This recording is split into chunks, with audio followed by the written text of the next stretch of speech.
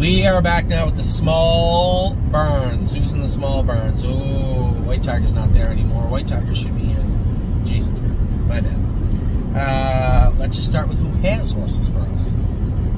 John Bootchain has Blue Bayou Dio and Unbeatable Kemp are both in John Bootchain's barn. I will be watching with bated breath tomorrow as they race in Kentucky. Tim Dickey is cruising in style. He's racing pretty good summer for us. We'll see what the fall brings for him. Steve Boston's Time Houdini looks really, really good. Continues to race good for us there. Oh, I gotta get off somewhere up here. US 30 East, okay.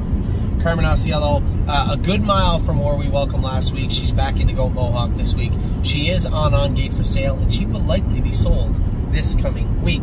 And then Ron Burke, I was so happy to have the conversation with Ron Burke the other day where he told me the exact same thing I was thinking.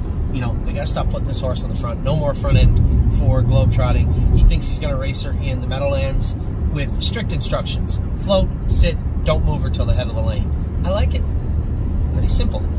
Very easy. Anybody can remember that. So we'll see what happens, but very happy with what I heard from Ron Burke this week in regards to Globetrotting.